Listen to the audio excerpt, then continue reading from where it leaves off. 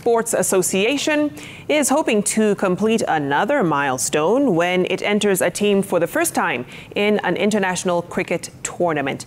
The deaf cricket team is less than 6 months old, but hopes to leave a mark on the international scene. Lukman Mahmood with that story. Disability is not inability. That is what these deaf cricket players are determined to prove. This is a newly formed team of players who have never played cricket before, but are determined to represent Kenya in an international deaf cricket championship in India early next year.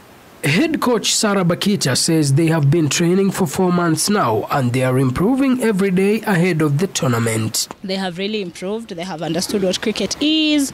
They are actually now playing. So it is just polishing their technical skills. Yeah, but they have really improved and they can play a proper cricket match. Apart from training equipment, a language barrier between the coach and players has been their main challenge. The coach needs an interpreter in all the sessions in order to communicate with the players.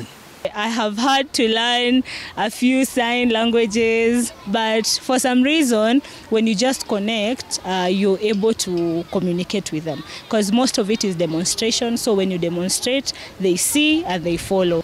Team captain Benson Wangari hopes they will perform well despite this being their first time to participate in an international tournament.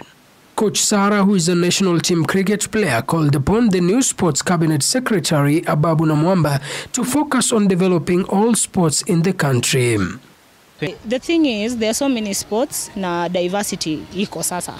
So I feel like right now he should be able to concentrate on all the sports and not just the common sports that zinakuanga. The team is planning to introduce the sports in school in order to grow the sports. Lukman Mahmood, Citizen TV, Nairobi.